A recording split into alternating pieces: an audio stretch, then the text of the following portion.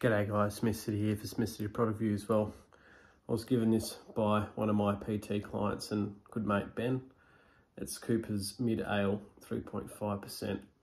I've never had the Mid Ale from Cooper's. I've obviously tried a fair few Coopers in my time. I don't think I've really ever reviewed any Coopers on this channel. I don't believe so. So anyway, it's got a orange bottle cap with silver writing. So yeah, it'll be interesting to see what this tastes like. Footy's on in the background, watching a little bit of Lego Masters in between.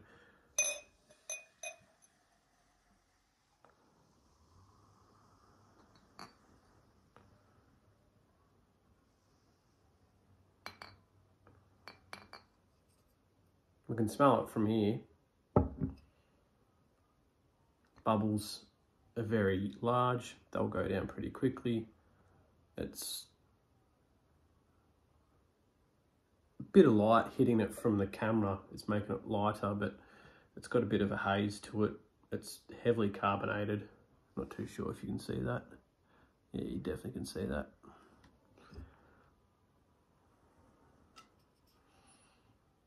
There it is.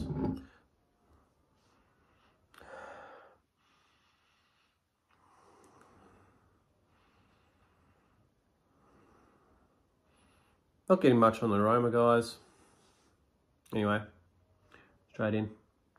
Pelican light now.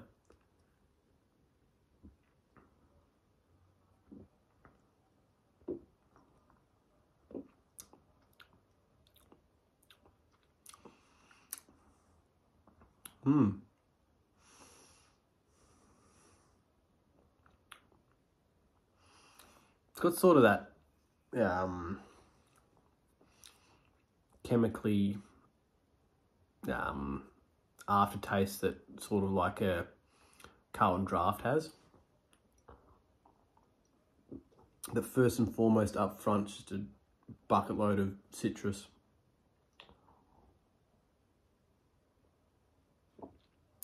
It's a little bit sweet, a bit malty, but that maltiness has got a bit of a strange, that maltiness got a bit of a strange bitterness on the back end. It's tolerable. It's not repulsive, that aftertaste, but it definitely is not necessarily one in which I like to have on my palate.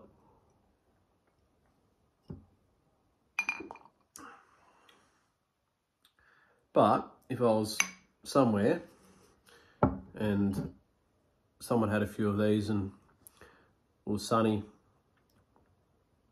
and you know, that was a beer that was on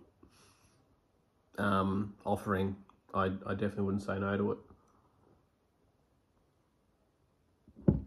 I've definitely had most of the Coopers, if not all of them, and you know, I rate them as a brand, and so, you know, knowing what I'd probably rate all of them, I'm probably going to give this, drinkability wise, probably an 8. Rating wise, in terms of like the beers that I've tried all throughout my channel, this is probably a 6. Quickly give it a read off the back.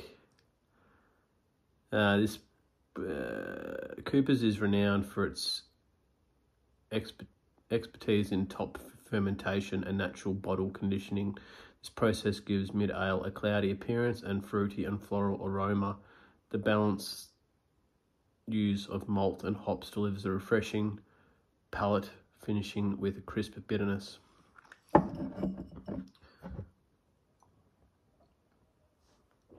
Anyway, that's it for me. Catch ya.